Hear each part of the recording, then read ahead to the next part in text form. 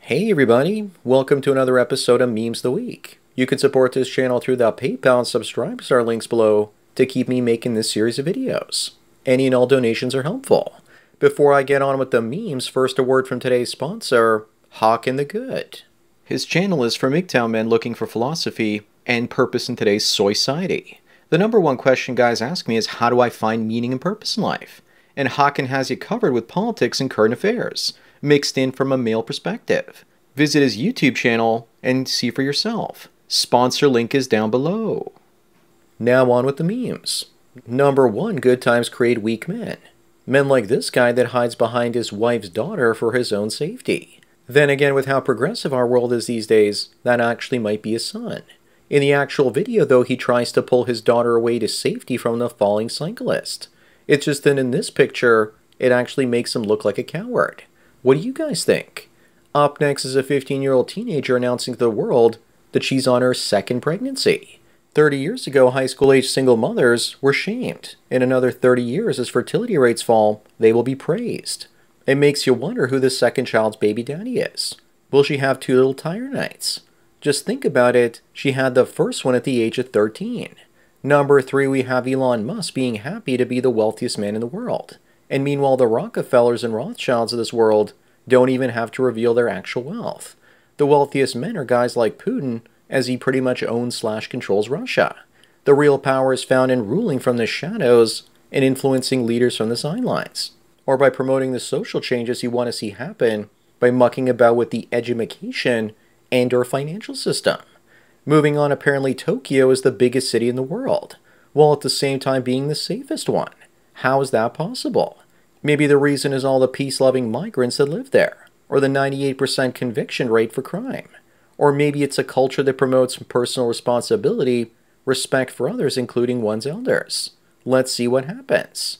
Number 5, did you know that women store DNA from every man they've been with in their bodies? I wonder if that includes Fido's DNA too, if you know what I mean. Being run through by 200 dudes is not exactly called making love either. This kind of sounds like the start of a horror movie. As men, our subconscious knows this, and that's why we prefer virgins to some extent. Apparently even kissing a woman means she's harvesting your DNA. That's creepy. For what purpose, who knows? Number 6 is Taylor Swift, and most of her songs are about her bad choices in men. Yet she's still endorsing sleepy Joe Biden. Her whole career has been made around projecting the image to everyone that she's a victim. And because most women see themselves as victims, they identify with her lyrics. The only correction to this is that she's not making millions. She's making billions off of being a professional victim. Up next is a woman that's empowered and she's not a victim. In fact, she even put a sign out on her door that says, "I don't need a man," and the firemen are now lucky that they saw it, otherwise they would have gone into her apartment and had to put out the fire. Luckily for them, she's going to do all the work of turning herself into a cooch kebab all on her own. These based firemen are just respecting her wishes. This is definitely a crispy meme. Number 8 is the playbook on how our society turns to excrement. Men simp out by giving women everything they want or think they want, and then in the end, they wreck everything. The last step on this list is what I'm looking forward to, which is society burning out. The line before that is, men don't care. And we're there now. Moving on is another guy that paid $175,000 to get 6 inches taller. And now he looks like he's going to be getting a lot of action from the girls. He's probably going to be creating a lot of alpha widows out there. You also know you can get this done in Guadalajara for $1,500 or so. You could be over 6 feet tall by Easter. Are you in for some discount leg lengthening surgery that will shorten your life while extending your legs? Of course you are. Number 10 is someone saying that their mother is a guidance counselor at a community college, and that the school is having an administrative meeting because so many teen girls want to become Lonely Friends models, and that their entire future is based on that succeeding. This person is wondering what impact this will have on society. Looks like the collapse will be filled with more working girls than we originally thought. Someone says that they've always monetized themselves, but in the past they did it through marriage, and now I do it through OnlyFans. That is until AI accounts run by men take the market from them. Up next is Bafo, and she's 24 with 2 kids, and 6 months pregnant and doesn't even know who the father is. She says that she's ready to settle down, but only 2 kids. Those are rookie numbers. I'll only consider taking someone like her when she has at least 6 of them, so I can have my very own ready-made Brady Bunch family. But seriously, she looks like she's looking for a pet wallet to pay for all her mistakes. It's getting desperate these days with so many pregnant ladies looking for men. Number 12 is what many male feminists would find in their misfortune cookies. They would realize that feminists hate them too for being males, even though they're technically allies. The only thing that's missing is him having blue hair and a name like Fate or Destiny. I think we all know that most male feminists are just predators in Sims clothing. Here's an actual picture of the cat food industry complex after inventing feminism. Moving on is old Creepy Eyes freaking out after her partner opens her laptop to find himself as a Sim married to her Sim, with 4 kids and a housemaid. Add a couple more kids, and they could be the Brady Bunch. She has those you have to commit to me or else crazy eyes, if you know what I mean. This woman is the female opposite of the male feminist in the last one. She's creepily planning out their lives together. Number 14 are a bunch of women that spent $500 on Taylor Swift tickets, $500 on new outfits, and $1,500 on an iPhone 15. But they can't seem to pay back their student loans. In a way, all that student loan forgiveness just made Taylor Swift a billionaire. It's male tax dollars at work turning her into the Time Person of the Year, don't you know? Swift's lyrics are written for 12-year-old girls with melodies so lightweight that they literally vanish into the air. Up next, we have a kid telling his mother that he's lucky to be in a 2-parent household. She says no, she's divorcing his father because she's missing out on clubbing and parties. Kinda reminds me of Sophie Turner divorcing her husband and making her kids suffer because she married young and didn't have a chance to ride the Rooster roller coaster. I feel sorry for the kid suffering through her narcissism here. Number 16 is a woman speaking, and you have to listen and learn. But tell me exactly what I need to learn. Maybe how to eat enough food to hit 250 pounds. Maybe she's going to teach us to become a victim or something. Or maybe she's going to teach me how to be unhappy. In the end, I think it's best if there is less speaking and more twerking. I wonder where I can actually buy one of these wonderful t-shirts. I should make one saying, "A man is speaking. Listen and learn." I wonder how well that would go over. Number 17 is a woman that wanted more child support money after her baby daddy got promoted. He ordered a DNA test and the son wasn't his. He put the results in her mailbox, and now she's upset because she's ghosting her child. And she wonders how to fix this because he's been the son's dad for 8 years now. I feel bad for the kid, but not for her. She got what she deserved, lying to a man that he was the father when he wasn't. I guess it's all better now because she forgave herself for cheating on him and getting preggers with another man's brood.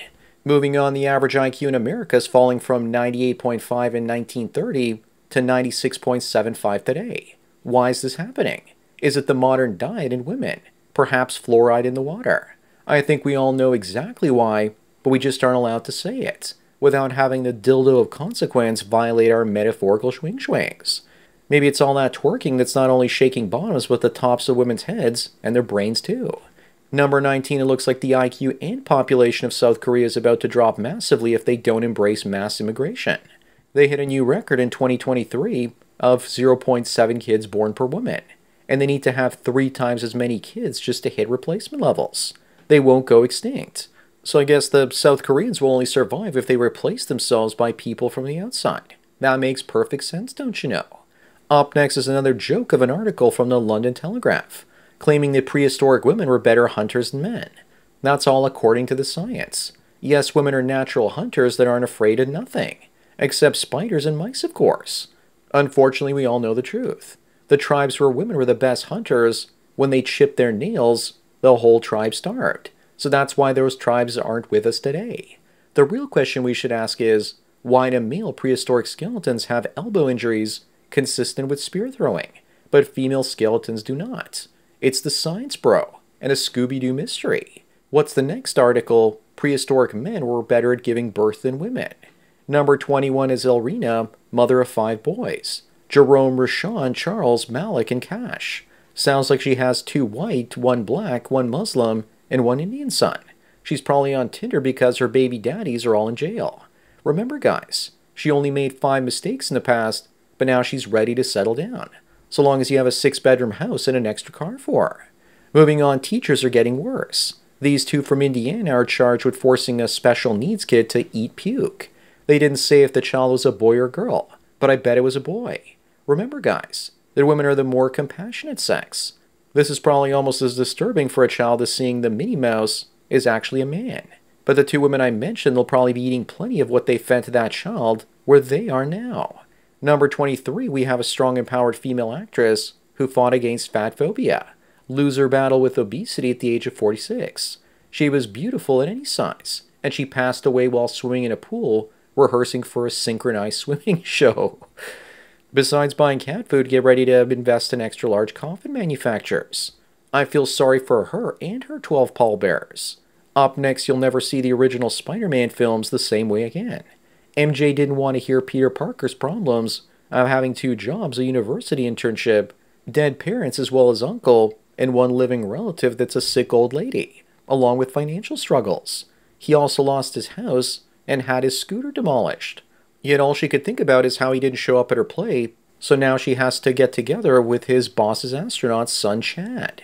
There, I just ruined Spider-Man for you. Number 25 and the last one, thousands of people made a barbecue in front of the house of an Australian vegan woman who took her neighbors to court because of the smell of meat cooking in their own backyard. I wish I would have been there to eat steak on her front lawn, while looking at her through her front window. Cows and vegans are both bad for the environment, because all they do is eat plants and farts. So that's it for another Memes of the Week. Give this video a like to push it up in the algorithm, and so that new viewers can find it. If you enjoy this series, then donate at the PayPal and Subscribestar links below, and I'll keep making it. Anyways, enjoy the rest of your day, and cheers.